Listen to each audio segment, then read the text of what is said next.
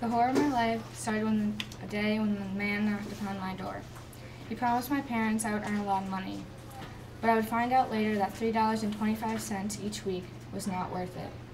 When I first arrived at the mill, it did not seem so bad, until I was put in the spinning room. When I walked in for the first time was when I came across another horror. I heard her scream. It was so loud you could hear it from miles away. The spinning wheel caught her beautiful long hair, and she got severely injured.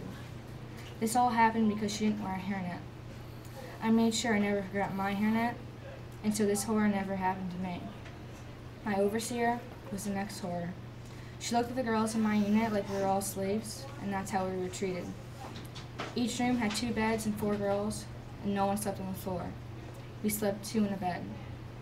The horror that struck me the most was 9-year-olds working in this brutal place that I, 15, can't even bear. I hope my sister won't be taken as well, for she turned 9 this year. Some girls in my unit are near death, and I hope I don't come across this horror as well. There's one horror we all face, the poor air quality in the mill. While working 14 hours each day, except on Saturday, I can't see how any girl would want to be in this place for more than a year. In my free time, I don't do much. I occasionally will knit and tend my clothes, but it brings back horrors from my work. Other girls go to singing schools, read, and make new clothing.